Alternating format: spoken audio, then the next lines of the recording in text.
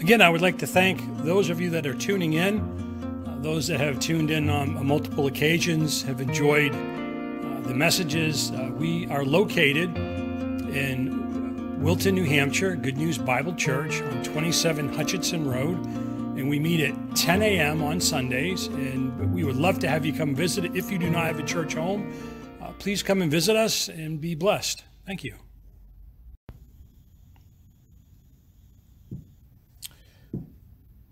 As we continue in our series in Philippians, we're in chapter 2, verses 1 through 4. If you have any encouragement from being united with Christ, if any comfort from his love, if any fellowship with the Spirit, if any tenderness and compassion, then make my joy complete by being like-minded, having the same love, being one in spirit and purpose. Do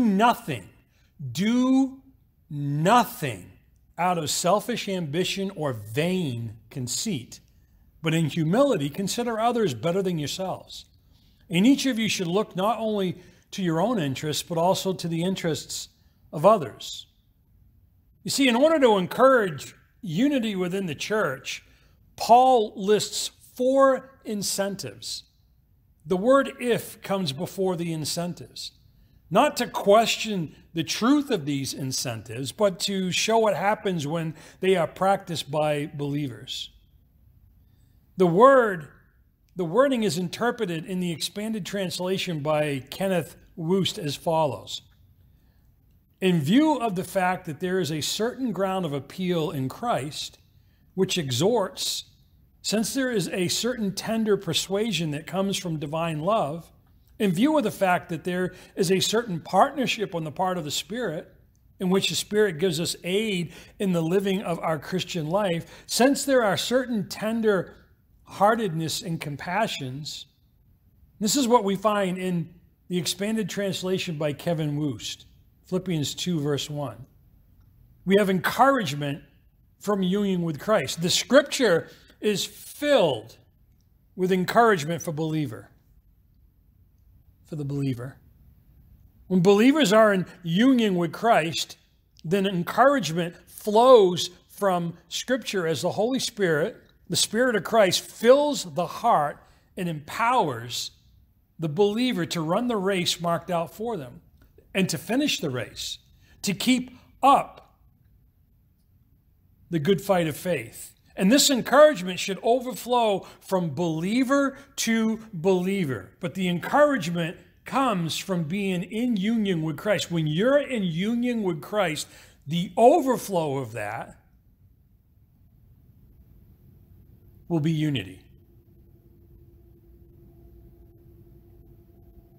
Secondly, comfort nourished or nurtured from the love of Christ. Flowing from the love of Jesus is compassion and comfort.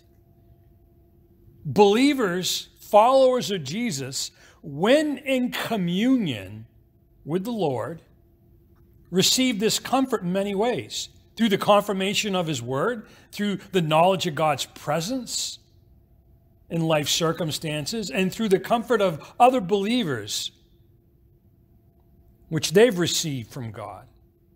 In 2 Corinthians 3, 1 through 4, it says, "Praise be to the God and Father of our Lord Jesus Christ, the Father of compassion and the God of all comfort, who comforts us in all our troubles." Hebrews 4:15, the author of Hebrews says, "For we do not have a high priest who is unable to sympathize with our weakness, but we have one who has been tempted in every way just as we are, yet was without sin." So again, flowing from the love of Jesus is compassion and comfort. And when we're in communion as believers, as followers of Jesus Christ, as disciples of Jesus Christ, then that love should flow from us. Confirmation of his word, through the knowledge of God's presence in life circumstances, through the comfort of Christians that have received from God. This all comes together, or should come together. And it screams unity.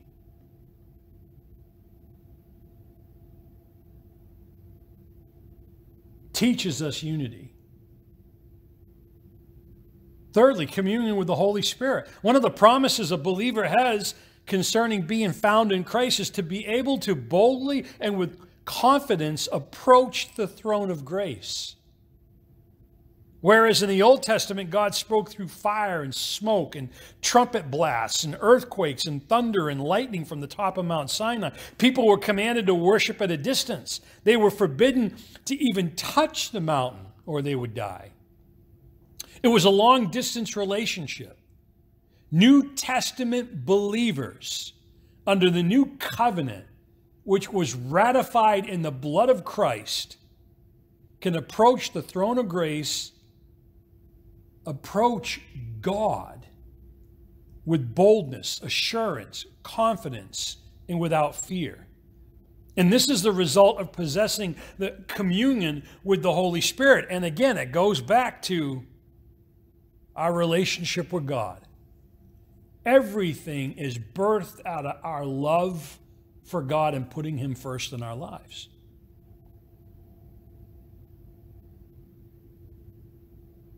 Let us then approach the throne of grace with confidence, so that we may receive mercy and find grace to help us in our time of need. And fourth, outward affection of compassion. Outward affection of compassion. 2 Corinthians 1:3-4, it says, "Praise be to the God and Father of our Lord Jesus Christ, the Father of compassion and the God of all comfort, who comforts us in all our troubles, so that we can comfort those in any trouble with the comfort we ourselves have received from God." So it's always an exchange. We receive from Him and we give to others. We commune with Him, we commune with others. We are encouraged by Him, we encourage others. It's all about and all flows from our relationship with God. And I will say this a bazillion times over. Out of the overflow of our love for God comes our love for others, our ability to forgive others, our ability to encourage, our ability to experience His presence in our time of need. All of it. In fact, the existence of affection and of compassion, the existence and reality of tenderness, it's also exhibited as mercies. And it should be the norm amongst the fellowship of believers. This should be the norm. The unity and love for each other within the fellowship of believers should be evident, because true believers have all been filled with the Holy Spirit, baptized into one body, the universal body of Christ, the church, Christ's bride. Listen to this. Paul says to the church at Corinth, the body is a unit. Though it is made up of many parts, and though all its parts are many, they form one body. So it is with Christ. For we were all baptized by one Spirit into the body. Whether Jews or Greeks, slave or free, we were all given the one Spirit to drink. All of us. So there should be unity. Why then? Why is there so much disunity?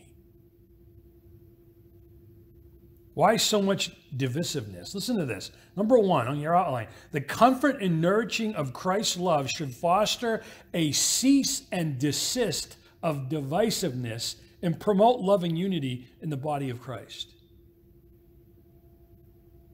The comfort and nurturing of Christ's love should foster a cease and desist of divisiveness and promote love and unity in the body of Christ. And looking ahead to chapter 4, we can glean some insight as to why the first 4 verses of chapter 2 may have been written. There is a suggestion in this passage of some element of disunity in this little church at Philippi.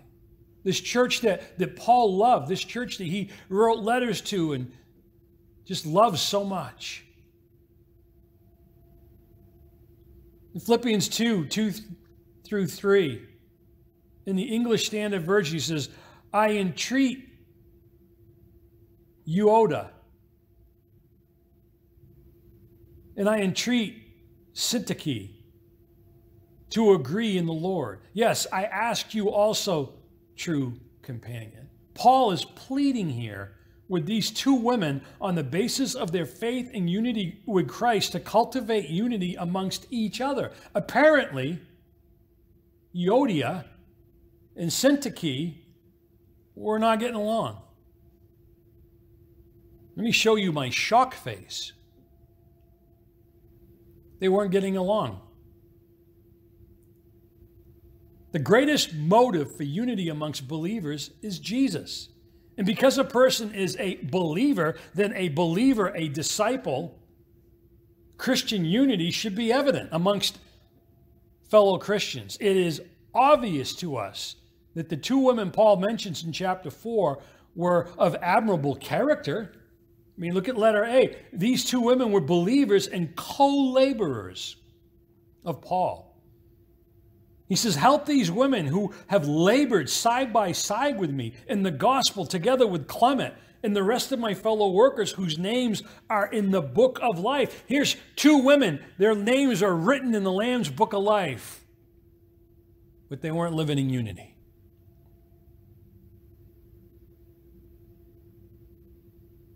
But all of these people that Paul is mentioning, they've gone through hardship. The hardship of persecution. They were worthy of mention and were singled out as being fellow laborers for Christ. They were engaged in the spiritual warfare and probably suffered hardship for the sake of the gospel. Remember that the Philippian church was birthed through much persecution. And these people were all engaged in ministry. But because they were not maintaining unity amongst themselves, they were in danger of damaging the church, of damaging the testimony of the church. Again, because they were not maintaining unity amongst themselves, they were in danger of damaging the church, its testimony. The NIV says, I plead with Euodia and I plead with Syntyche to agree with each other in the Lord. The New American Standard says, I urge Euodia and I urge Syntyche to live in harmony within the Lord. And now I plead with these two women, please, because you belong to the Lord, settle your disagreement. We can only speculate as to the reason of their lack of unity. Could have been over some point of doctrine, but I believe theology is usually disagreed on by men. It could have been a difference of opinion concerning administrative practices or teaching. It could have been a difference of opinion on how to run a household or discipline children and so on. Or it could have been some action taken by the other, or a careless word spoken in the heart or the heat of the moment. One of them could have said something about the other to others. But we know for sure there was a disagreement between the two of them, and they were in danger of bringing a bad testimony upon the church. Note Paul's concern to reconcile the two women and what that entailed. First, Paul pleads with the two women. Then Paul pleads with others. Not to choose sides, but to help these two women forgive and be reconciled. And the second thing can be time-consuming and heartbreaking and downright dangerous. Number two, right here, Paul knew that possessing and maintaining godly unity is a testimony to the world.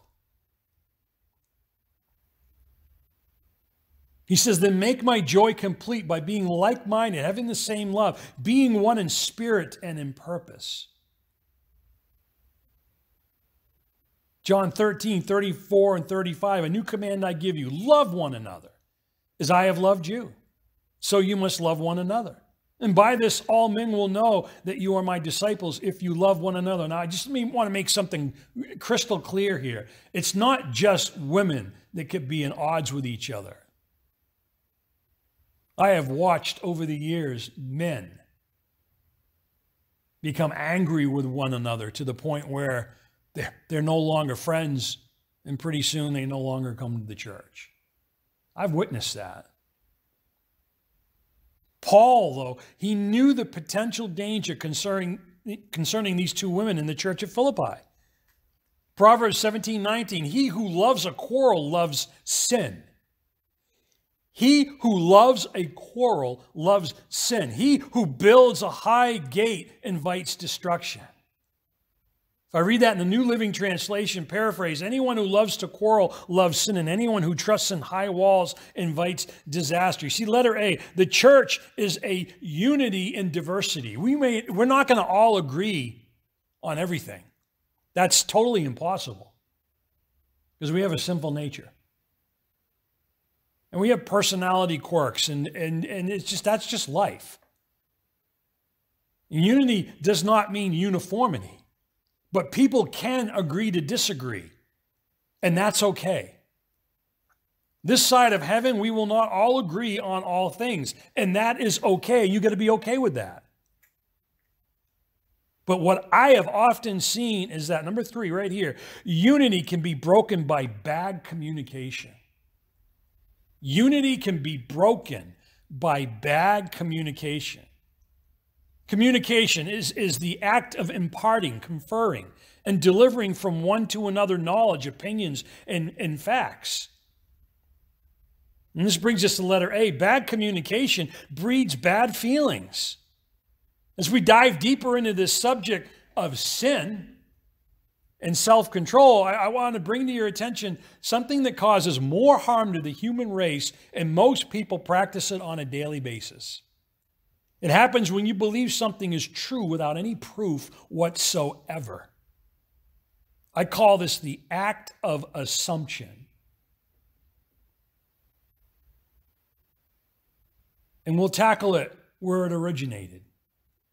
Now the serpent was more crafty than any of the wild animals the Lord had made.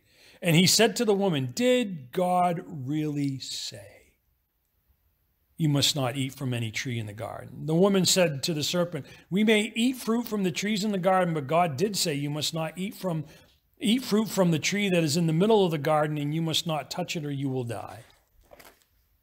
"You will not surely die," the serpent said to the woman, "for God knows that when you eat of it, your eyes will be opened and you will be like God, knowing good and evil."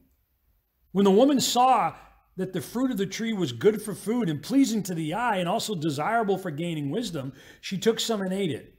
She also gave some to her husband who was with her, and he ate it. And then the eyes of both of them were open, and they realized they were naked. So they sewed fig leaves together and made coverings for themselves. You see, when Satan tempted Eve, he got her to question the goodness of God. Did God really say? And then he said something else. "For God knows that when you eat of it, your eyes will be open and you will be like God, knowing good and evil."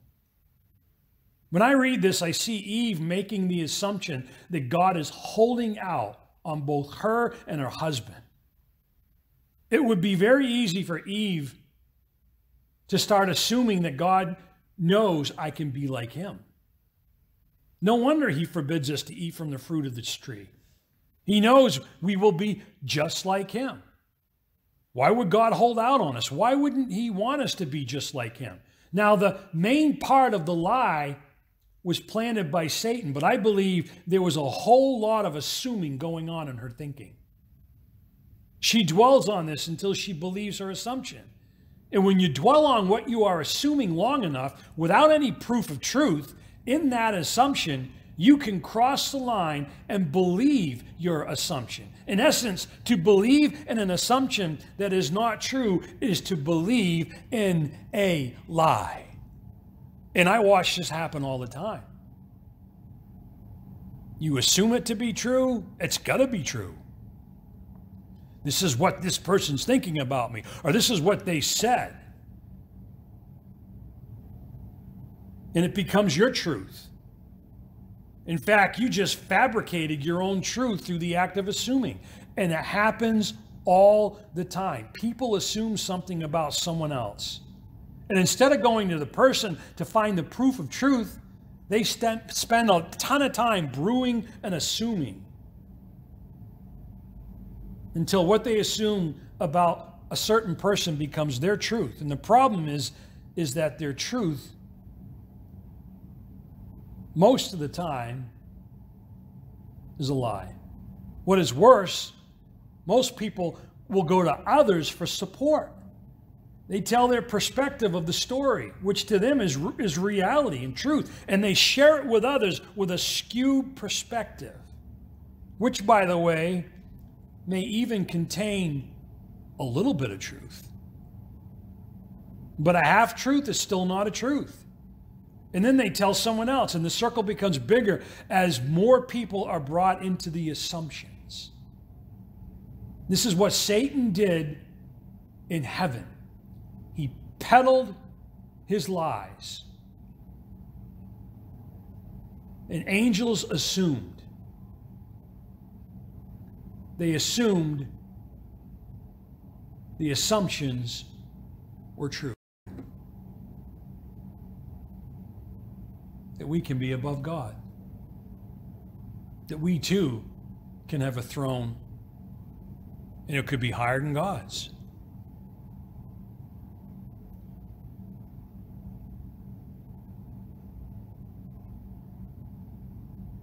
And before you know it, two sides have been formed. Enter the conflict that happens within marriage, family members, friends, co-workers, church members, church elders, even pastors. Think of the magnitude of what took place with Eve's assumption. It led her to make up her own truth about God and herself. And by believing and then acting on that assumption, she sinned against God. And her husband with her. Believing and acting on an assumption, on a lie, fellowship was broken with God, and what followed was shame, guilt, disunity, blame, and a human fallen, sinful nature that we watch played out every single day.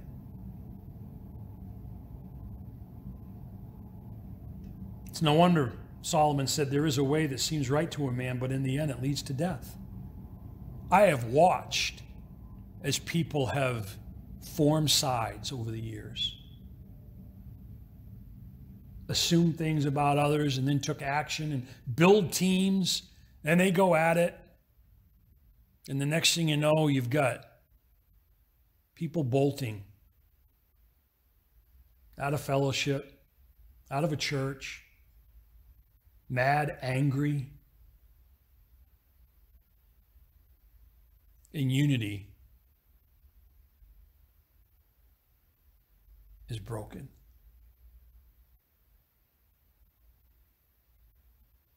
Adam and Eve chose to believe a lie, an assumption that they could be like God, their own God, and that there was another way to live life. And this all changed how they worship God. Does that sound familiar? What is tragic is that active assumption becomes the basis of breaking fellowship with God and then with family. Notice how years later the assuming continued in the family. Cain assumed he could worship the Lord as he saw fit. And that only led to anger associated with assuming. And then Cain became angry, so angry that he started hating his brother. And then he murdered him. I have witnessed the anger that's manifested in people who are in disunity with their fellow brothers and sisters in Christ. I have seen the red faces, the finger pointing, the disdain, the contempt from believers against other believers. And I can tell right away, wow, they are not in unity with God the Father. Because what's flowing out of them isn't from God the Father. It's from the pits of hell and a sinful nature.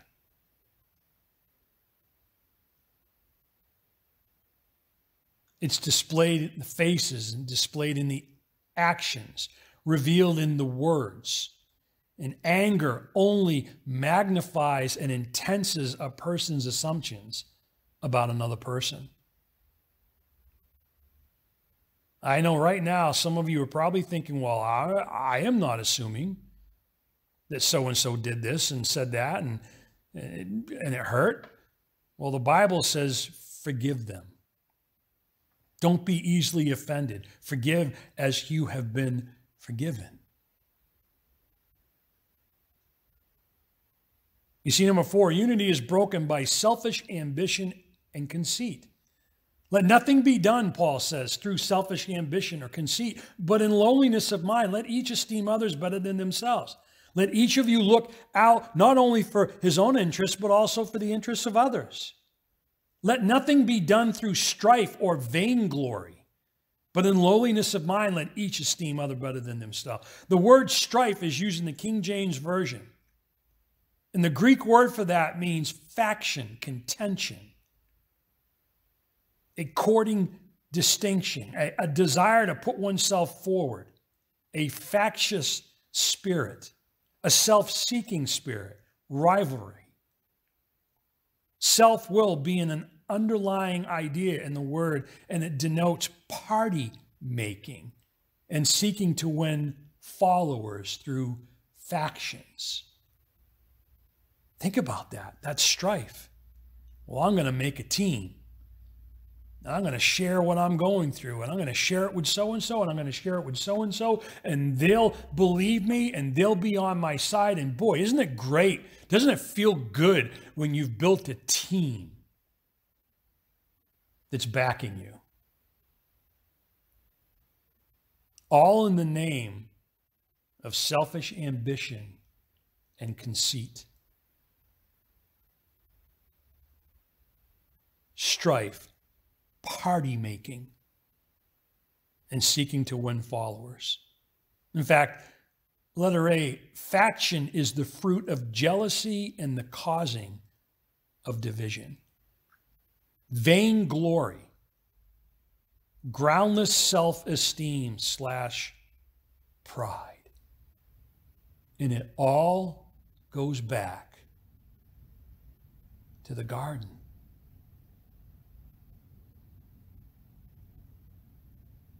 It all goes back to lending your ear to the devil,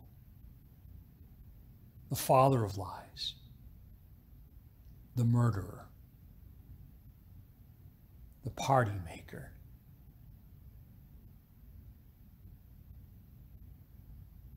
He won a following, and that following went to war, and millions of angels lost their first estate, assuming that a lie was true. Pretty crazy. Paul says, I appeal to you, brothers, in the name of our Lord Jesus Christ, that all of you agree with one another, so that there may be no divisions among you, and that you may be perfectly united in mind and thought. My brothers, some from Chloe's household have informed me that there are quarrels among you. And what I mean is this. One of you says, I follow Paul. Another, I follow Apollos. Another, I follow Cephas. Still another, I follow Christ. Is Christ divided? Nothing's new, isn't it? It's been said, without union, no church can be prosperous. This indeed is applicable to all societies, whether small or great. A divided family, how helpless. A divided kingdom, a kingdom distracted with rival factions, and where the general welfare is overlooked, how can it stand? Wow. Its internal feuds tempt its stronger neighbor to make war upon it, and the aggression succeeds. And with still greater emphasis does this hold good as regards to the church. In this sacred territory, no power is recognized except the law of love. And when this disappears, the Spirit of God has no choice but to depart. And when the Spirit is thus grieved and flies from the scene of discord, who takes his place?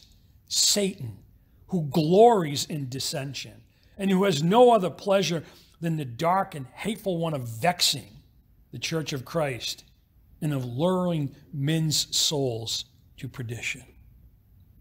Do you tell me we're not in a spiritual war? Absolutely. And I see it played out all the time in people that believe their assumptions are true. That's why we're told to keep short accounts. Get it straight. Go right to the source.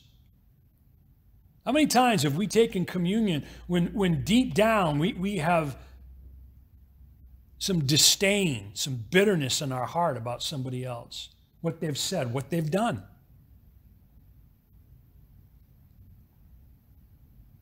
Or what we think they said, or what we think they've done. Either way, we're told to forgive. Why?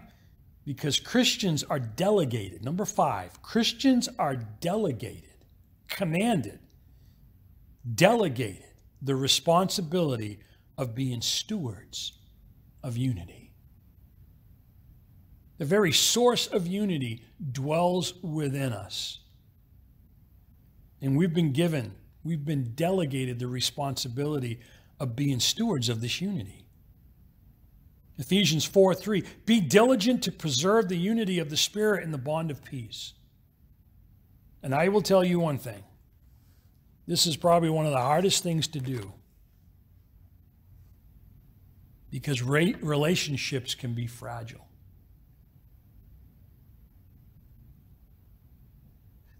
And it's not a part-time job to be delegated the responsibility and the stewardship of unity. The New Living Translation says, make every effort to keep yourselves united in the Spirit, binding yourself together with peace. The Revised Standard says, eager to maintain the unity. King James says, endeavoring to keep the unity. To be prompt or earnest, to be diligent, to labor, to study, to exert oneself.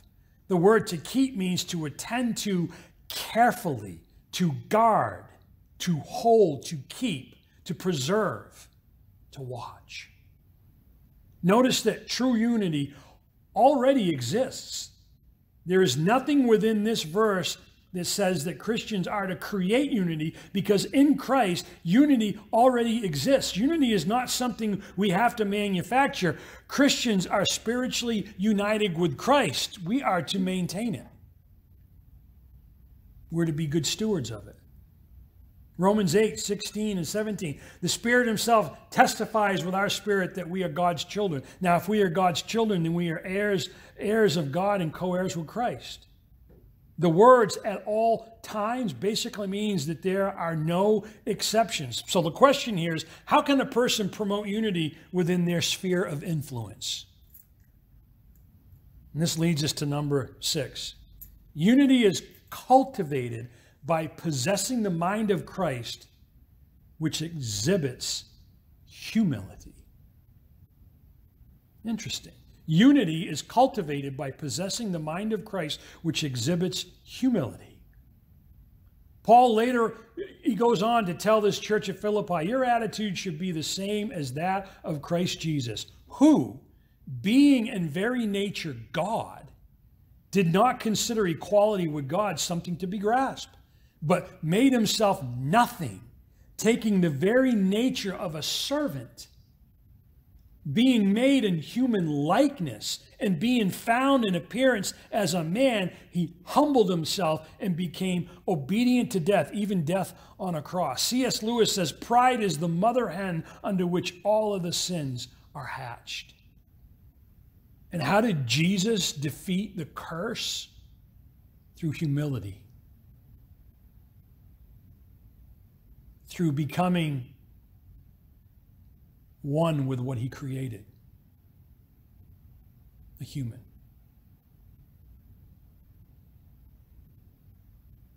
Harry Ironside, a well-known preacher and author, told a story of his struggle with humility.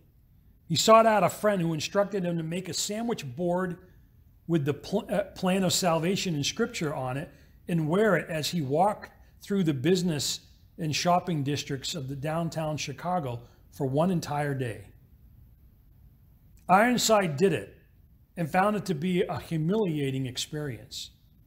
As he was taking the sandwich board off, however, he caught himself thinking, there's not another person in Chicago who would be willing to do a thing like that. See, humility is essential to successful relationships, and love and humility go together. You cannot have one without the other. Philippians 2:7, King James Version, but made himself of no reputation. Our God, our Creator, sent his Son, perfect as he was, without sin as he was. Think about this. No reputation, to make empty. Jesus stepped out of the balconies of heaven to identify with us and then die for us. Stamp of approval on that, the acceptance of it, that our sins would be forgiven because he became the atoning sacrifice, was the resurrection, which we're going to celebrate in a few weeks. But in order to get to that point where man could be saved and forgiven and transformed and brought into God's presence for eternity, it took humility and it took love. And Jesus did both perfectly.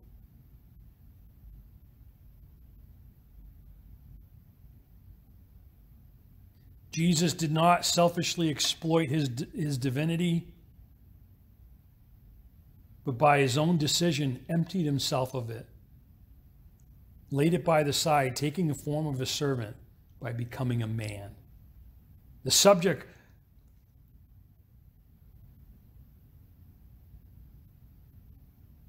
of this, the incarnate, the pre-existent Lord became incarnate. There's a strong sense of unity. The essence remains. The mode of being changes. This is a genuine sacrifice.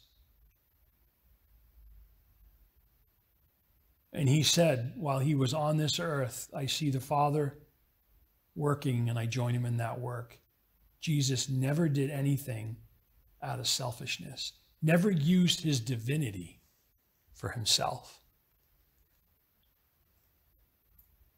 You see, the result of Christ's humility was his exaltation.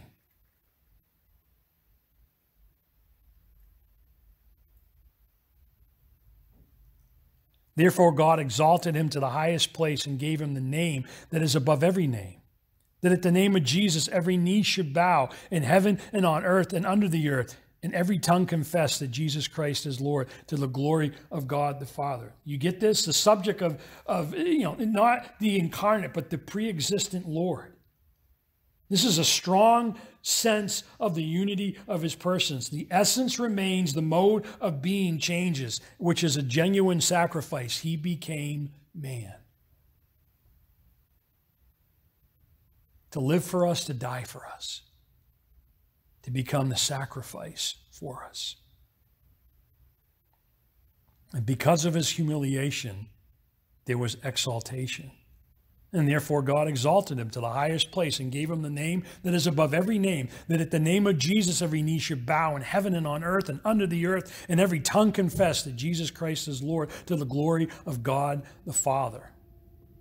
No wonder James says, humble yourselves before the Lord and he will lift you up. Peter says, humble yourselves therefore under God's mighty hand, that he may lift you up in due time.